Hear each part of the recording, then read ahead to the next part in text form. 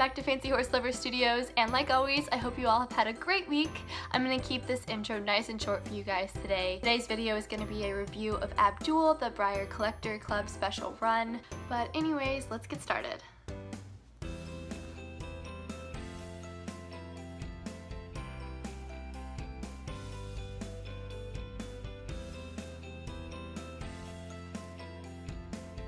So I'm going to start out with what I really like about this model. Breyer actually did a phenomenal job on him, much better than I was actually expecting.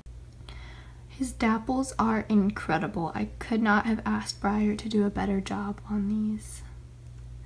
Especially if you look at his chest here, you can see how well they blend in with the rest of him.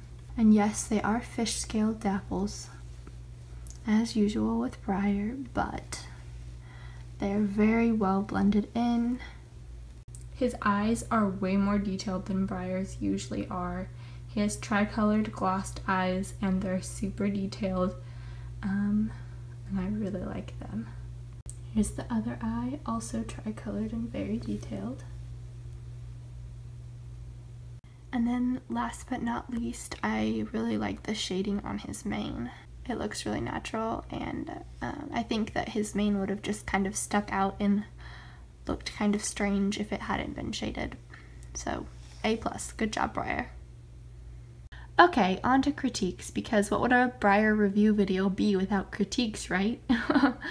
Anyways, one of my biggest disappointments with this model is this spot on his tail. I don't know what happened, but there's just this awkward spot of paint missing.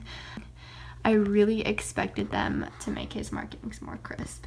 I mean, I know that's like the most cliche criticism ever, but come on guys, this is pretty bad.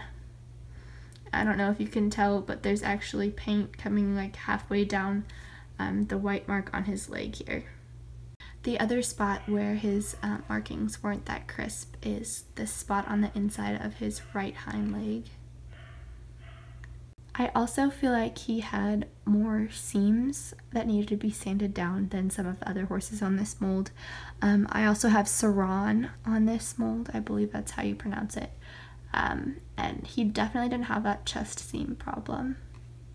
Hey guys, thanks for watching. I hope you enjoyed my review of Breyer's Abdul, and if you did, please remember to comment, like, and subscribe to Fancy Horse Lover. I'm going to be doing a new episode of the Breyer Tips and Tricks series next, so I hope you guys stay tuned for that one. And until next time guys, stay fancy.